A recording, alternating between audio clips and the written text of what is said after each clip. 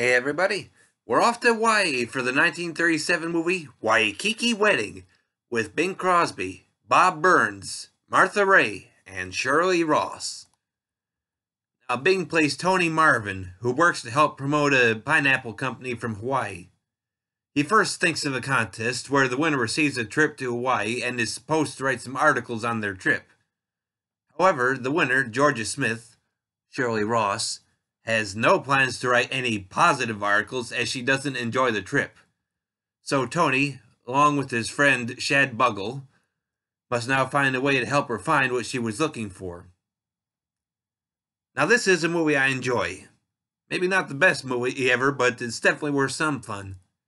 Songs in this movie include Blue Hawaii, the Oscar-winning Sweet Leilani, Sweet is the Word for You, and In a Little Hula Heaven. Now, Sweet Leilani and Blue Hawaii are the songs most worth mentioning. Obviously, everybody knows the song Blue Hawaii from when Elvis sang it, but it was actually written for Bing with this movie nearly 3 decades earlier. Apparently, they thought it would be the hit song for this movie, but instead, Sweet Leilani ended up being the hit. Admittedly, the Oscar win for that Sweet Leilani is debatable, as the song itself seems now largely forgotten, especially compared to another song nominated that year. They can't take that away from me, from the Aaron Rodgers movie Shall We Dance.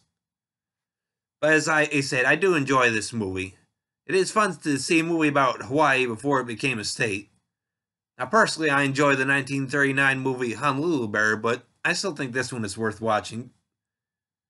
The movie is available on DVD from Universal, either alone or as part of several different sets, including this one, the Bing Crosby Screen Legend Collection, but the movie is 1 hour and 30 minutes in length. Well, that's all I have to say on this one, everybody. Thanks for listening, and I hope you'll keep coming back for more.